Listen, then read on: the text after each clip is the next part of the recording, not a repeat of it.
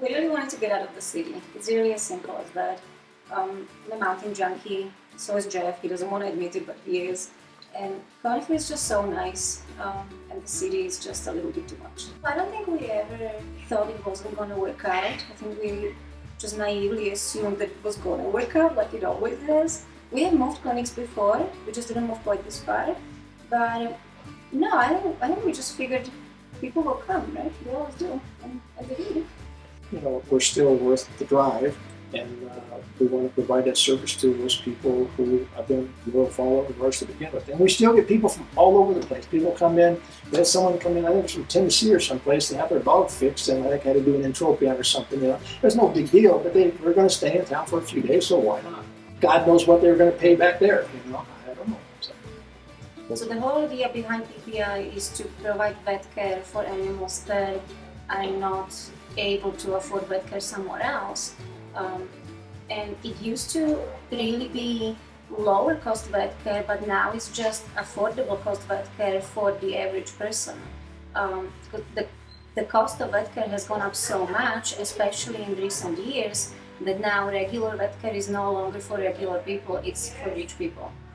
And that's when we come in, that's what we are here for, to provide the best vet care we can and still make it affordable for people who love their pets. They just don't have thousands and thousands of dollars saved aside for a rainy day. Yeah. So whenever we're usually I would say after 10:30 when things kind of settle down a little bit. Our community is great up here. We're mountain town.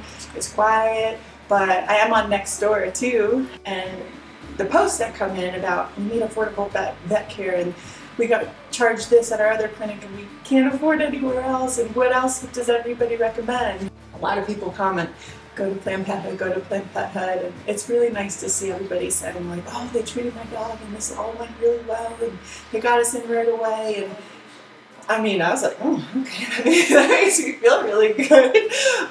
But it is really important. I mean, we still see a lot of people from Denver and different.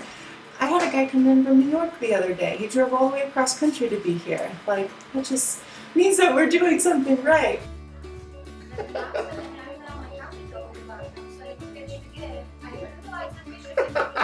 All the joy, or not most of the joy of veterinary medicine is making the animal healthy and pleasing the owner. I mean, those two things are what drive me.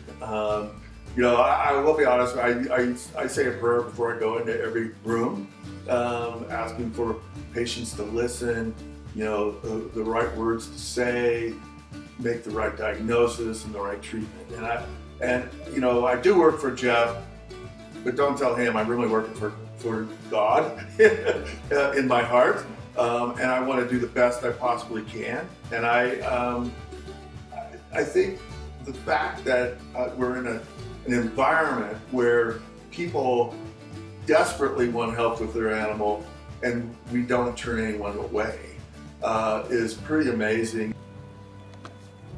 Thank you for calling Planned Pethood. This is Michelle. How can I help you? Well, the reality is running a low-cost vet clinic does take incredible amount of work, making sure that we make enough money for everybody to get paid, all the bills get paid. We don't have as much extra income as regular vet clinics do, and we have to work that much harder to make sure all the bills are covered, all the salaries are covered.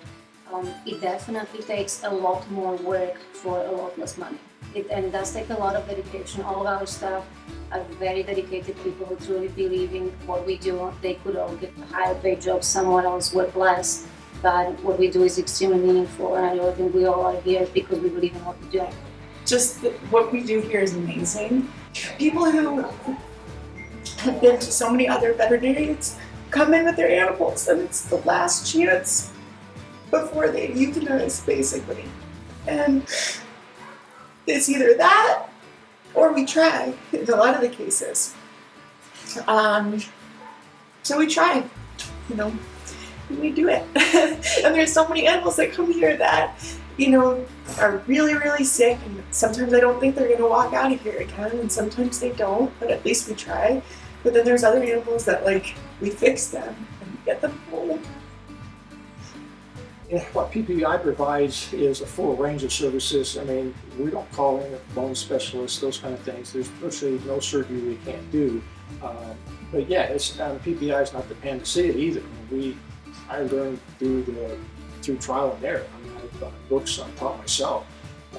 Dr. Pretcher's taking all kinds of extra bone surgery classes, so she's gotten really good. But I mean, I think we're driven to make a difference, and we're willing to take on those hard cases. We're not specialists by any means, but at the same time, we want to be able. If the choice is to put your animal to sleep or give it our best shot, we're going to give it our best shot every time.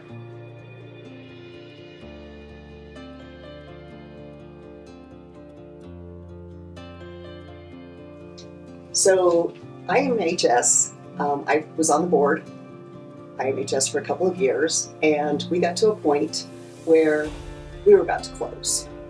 Jeff happened to be moving his clinic up to Conifer. It was kind of a match made in heaven. We needed somebody to take on our great little shelter. We needed the cash infusion. We needed somebody with a name to help us keep going. And I think Jeff really came in and provided all of that. Taking over Intermountain Humane, they're a subsidiary of Pethood International. So everything stays the same. They're a great group up there, and they've already increased their adoptions. And it's so much more convenient because we're close, and so the veterinary side is right there. I've been with this thing since day one when we came to see the new place, what the shelter was like, what their needs were, and what we could do to bring something different to the table so that they can keep this place. And it wasn't easy. I mean, it's a new community, and so we had to kind of conform to some new ways and learn a whole new way of doing things, really. But we've eased into it really nice. The people have been so good to us here and welcoming. And we do the same thing we did before. We match families with their new forever pets. Same thing we always did. We just match hearts together. It's kind of just that simple, really. I can't say enough about Intermountain. I got 4 of my dogs here. Currently, I have 3 of them. And this little girl was going to be euthanized because she needed a dental, which was expensive. So Dr. Jeff gave her a dental, and I'm not fostering her, I adopted her. But, and I've been volunteering here for, I don't know, maybe 9 years. And I got my first dog here about 16 years ago. He just passed away.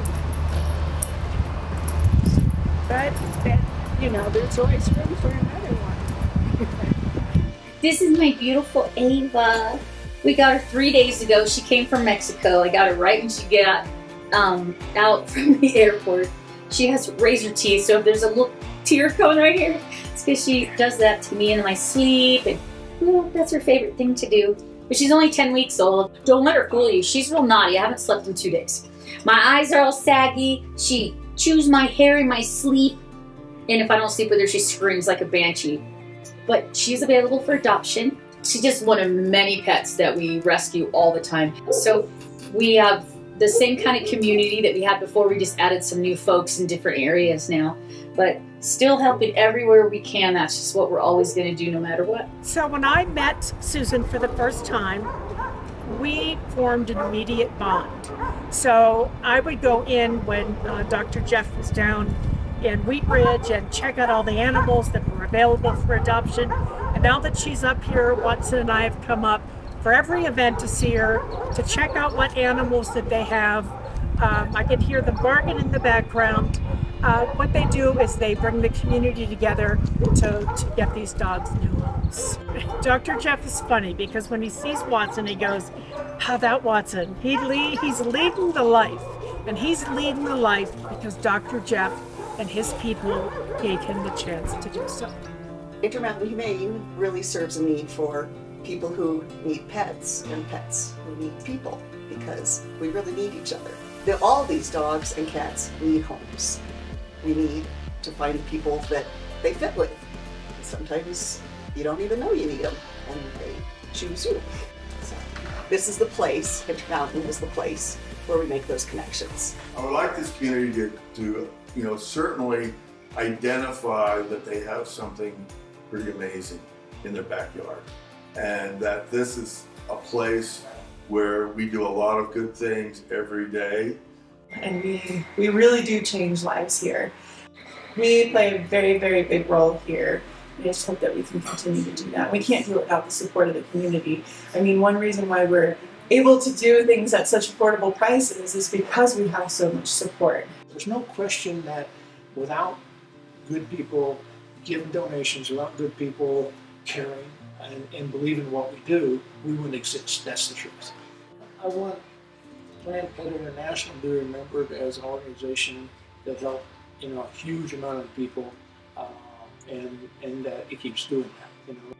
In the end, I think it's important that we face the future with the idea that we can help more animals and do a better job at it.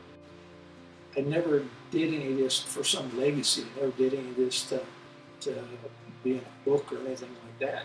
I did it because I believe what I'm doing. It's that simple. And Dr. Pethood believes in what we're doing. And I think the people who work for me believe in what we do.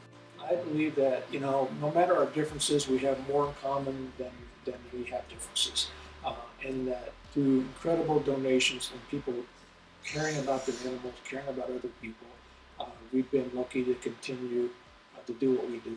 And with any luck, we'll do more and more in the future.